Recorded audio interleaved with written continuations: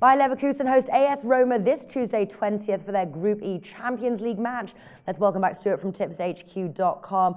He's going to run through the match and give us his top tip. Now, this match is predicted to be close, with Leverkusen holding the shorter odds to win at home, priced 1.9 there with BetVictor, compared to Roma, who's priced 4.2, Bet365.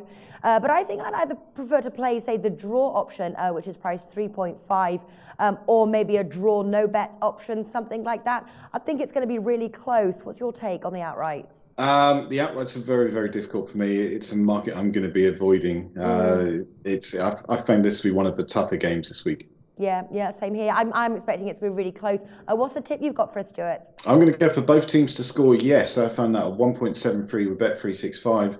And both of these sides, I think, are better on the front foot. So it's a good match for that one. And that might also sort of back my draw there. Maybe we're looking at a 1-1 or a 2-2. But I'm sure we'll find out. That was Stuart there from tipsterhq.com. If you'd like to go and check out their site and the services they offer, I've put the link in the description below this video for you to check out. Stuart, thank you for joining us.